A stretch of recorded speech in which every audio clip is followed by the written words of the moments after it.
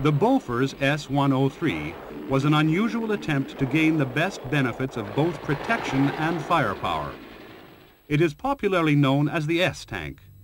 Some people believe it should not be called a tank at all because it lacks a turret.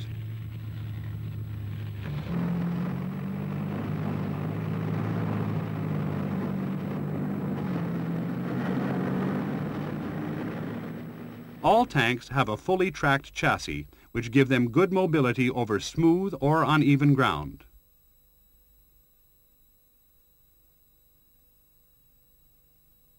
Conventional tanks have a gun mounted fairly high above the ground in a revolving turret.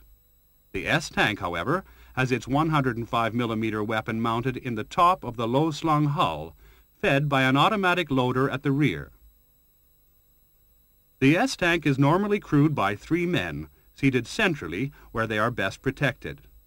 At a pinch, it could be operated by 2 or even 1 man occupying either of the 2 front positions.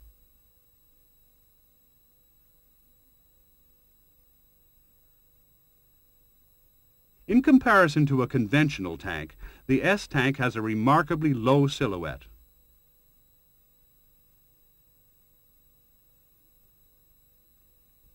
Lacking a turret, the S-tank aims its gun by swiveling its whole chassis. Elevation and depression are achieved by raising or lowering the hydropneumatic suspension.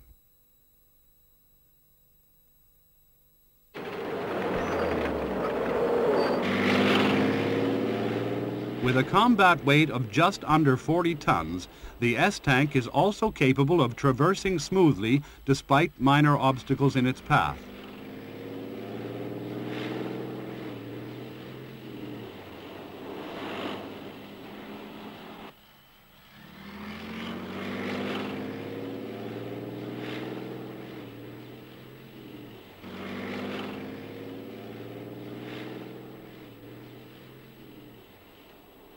If a larger object gets in its way, it can swivel on its own axis to bring its gun to bear.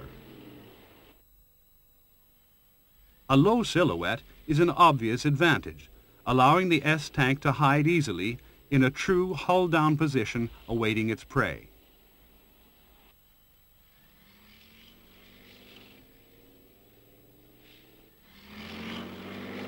If cover is not immediately available, it can dig itself in using a frontal dozer blade, which when folded back into the traveling position also adds extra armor protection, particularly to the tracks.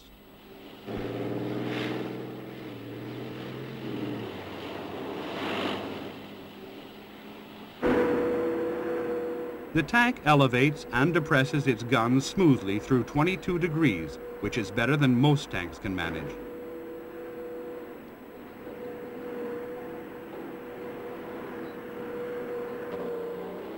The advanced suspension gives an even ride over tricky obstacles.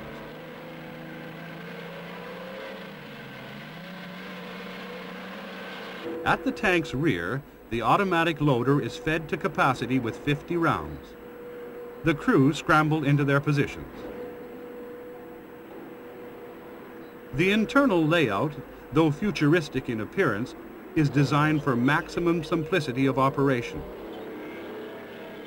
This eases crew fatigue and makes them more efficient.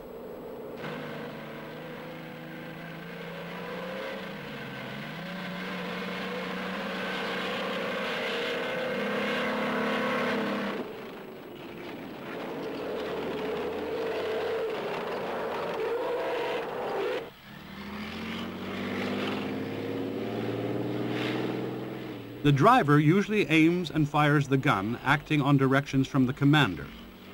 However, the commander has duplicate controls and can take over at will using his gyro-stabilized sights. This can be important when an unexpected target suddenly appears.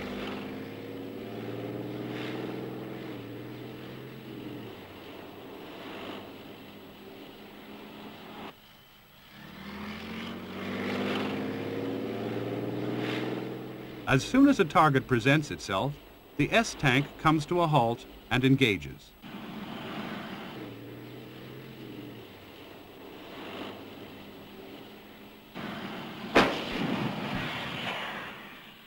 cartridge cases are automatically ejected after firing, saving clutter within the vehicle.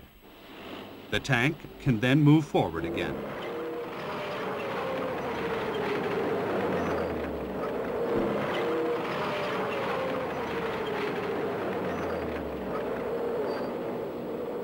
Should a threat to the flank emerge, the commander can traverse to meet it, or lay down smoke from his 8 dischargers and tell the 3rd crew member to beat a hasty retreat. This man is normally the radio operator, but he has his own rearward-facing driving controls.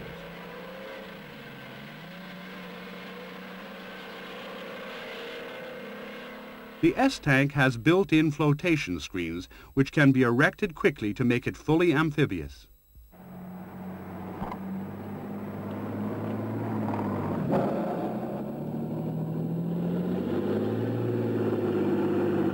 In the water, the tank is propelled and steered by its tracks.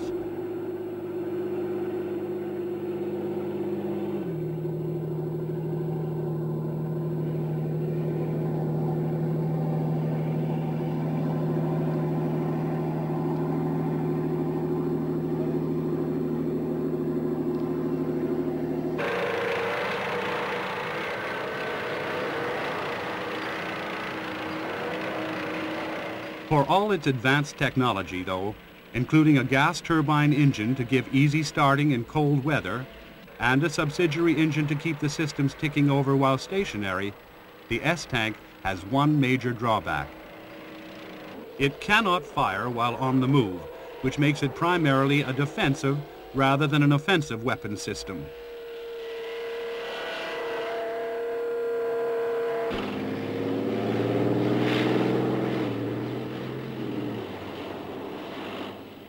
The same